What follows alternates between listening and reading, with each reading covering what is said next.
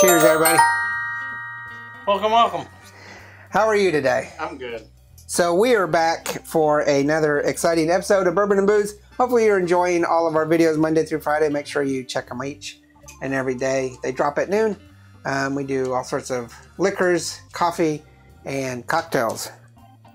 So if you do like what we're doing, make sure you hit the like and subscribe. Please hit the subscribe button. That really means a lot to us. We're really trying to get the channel to grow, and it's hard to decide what we should cut out and shouldn't.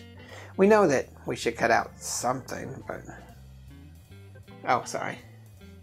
But let us know by subscribing and leaving comments. Nice comments. Pretty comments. Gentle comments. Not hateful. Not hateful. Don't be a hater. Today we are going to go to a blended Scotch that I have never heard of in my life. I think you might have heard of it. Well, this is something that Cody got for Christmas. We're trying to get through our massive backlog, and this is a Christmas of 2019. So 2 years ago? Two Christmases ago, I believe. And we tend to sometimes get more coming in than going out, which is a great thing for the bar, a bad thing for my pocketbook. So this is the Glen Logie? Logie? It's not Loogie. It's Logie. L-O-G-I-E. Glen Logie. Blended Scotch. I believe it's from the Glen Logie. It says distilled and bottled in Scotland. From Hay and MacLeod Limited of Glasgow. So hopefully I can get up there and ask them how to say their name. Because we do have a trip to Scotland and Edinburgh, Scotland. Yeah. From the Cloud clan? So I don't know how available this is, but it's a excellent price. I lost my little card I need at $9.99. So this is going to be the first 5-barrel cost rating we have had, definitely in 2021. Did you get this in Louisiana for your son? Nope, probably in 2020. This is the first 5-barrel cost rating for a 750 we have had in forever. $9 and what cents? The price today online at the local big box liquor store is $9.99. So we're sticking to the $9.99 because it's a 5-barrel. Then it's a 4-barrel for you.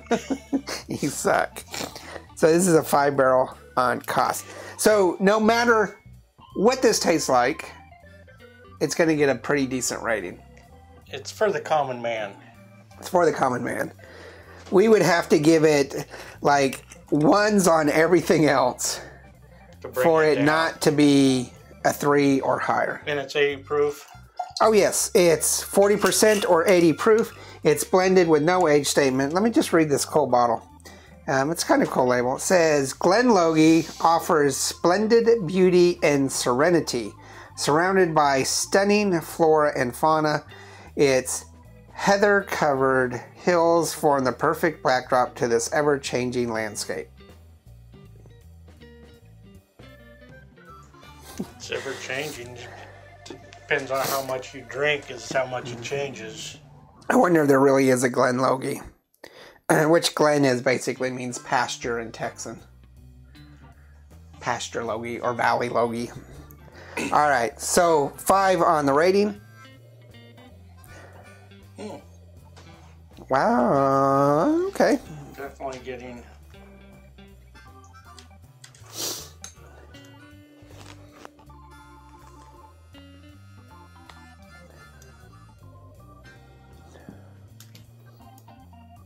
Something I haven't gotten in a while.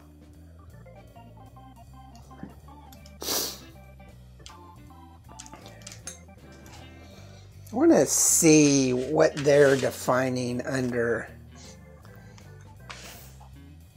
Because I'm getting something a little bit different. Yeah, maybe.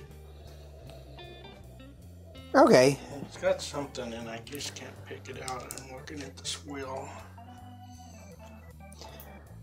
Hey.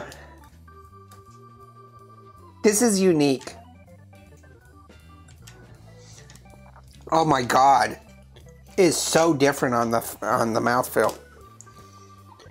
I don't even know where to begin.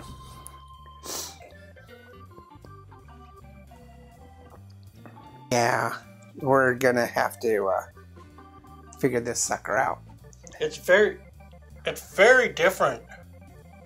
This is really different. And it's boggling my mind is what it's doing. Yeah, this is completely turning me, and we are going to definitely have to revisit this down the lane. We're going to have to look at some things. At $9.99, it's a 5-barrel, so on cost. So that's pretty decent. I mean, that's going to put it high. For aroma, the aroma is out of there. I'm giving it a 3. You're giving it a 4. What's got it going for you? Well, it's got the honey and a little bit of wheat or malt, and it's just okay. It's got so much going on. Yeah, it's hard for me to decipher that. I think that's why I gave it a 4 because I can't. It's really hard to figure out. It's got spearmint for me, malt, which is one of the things that you got, and it's the first time that we've picked up malt in a Scotch in a long time. We tend to bypass that quite a bit. Yeah, we go more for the smoke and the peat and stuff on that. Vanilla and a little bit of buttery baked goods, buttered or baked bread. Yeah, and you got the spearmint. I got kind of just the mint. Uh-huh. Now, when you add water, it changes it quite a bit and brings it back in line, to me, to a more typical Scotch, and not what it was. I don't know. For flavor, I'm giving it a 3. I gave it straight 3s across the board. You're giving it straight 4s across the board. For flavor, I get a salty brininess the first time I tasted it, but not smokiness. No, there's no Oban type of Islay thing going on here, but it's a salty brininess and almost gritty. And you can almost feel that grittiness on your tongue. Yeah, it's very kind of viscous. Uh-huh. But it's not smoky. It is sweet. It's a little medicinal on the tongue. Part of that brininess. It's adding water to it definitely brings it back in line with a typical blended low-budget Scotch. But without adding water, this is something really, flavor profile is really weird.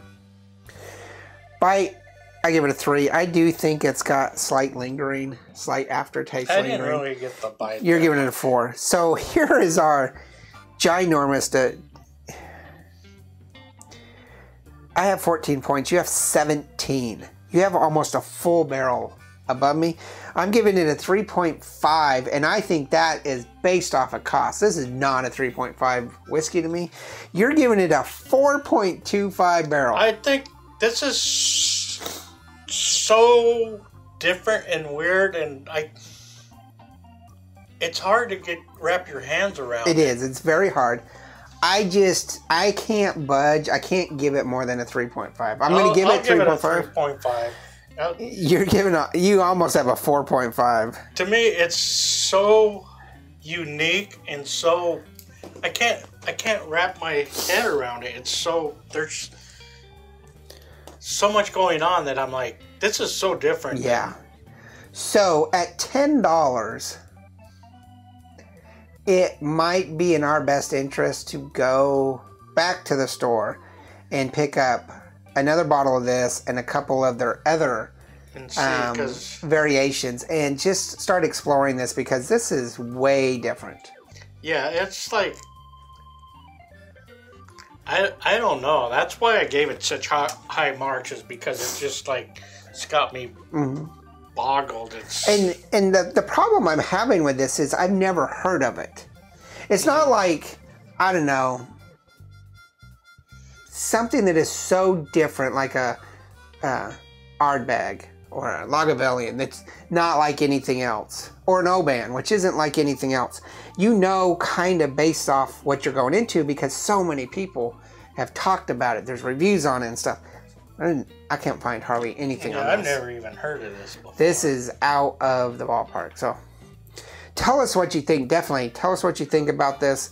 I'm going to have to make the thumbnail some sort of crazy type of thumbnail just to draw crowds so people can comment about what they think about Glen Logie. Or Glen Logie. Or however you say it. I don't know. Tell us what you think. Make sure you hit the like and subscribe. Check out all of our other videos Monday through Friday. And remember to hit Instagram, Facebook, Twitter, and merchandise. Remember, there's no bad whiskey. There's only great whiskey or good whiskey and great whiskey. I'm so befuddled. This is a surprise to me. Yeah, I can't say this is great whiskey. I can say it's pretty good whiskey. I just can't say it's great whiskey. It's a surprise. It's like... It's going to be needing more investigation. Yeah, it's... And I try not to watch YouTube reviews of stuff that we're doing. So... But this is something This is something I'm going to have to look at. Because it's like... I don't know what to say. I don't either. So... Alright, we'll see you next time. Later. Bye.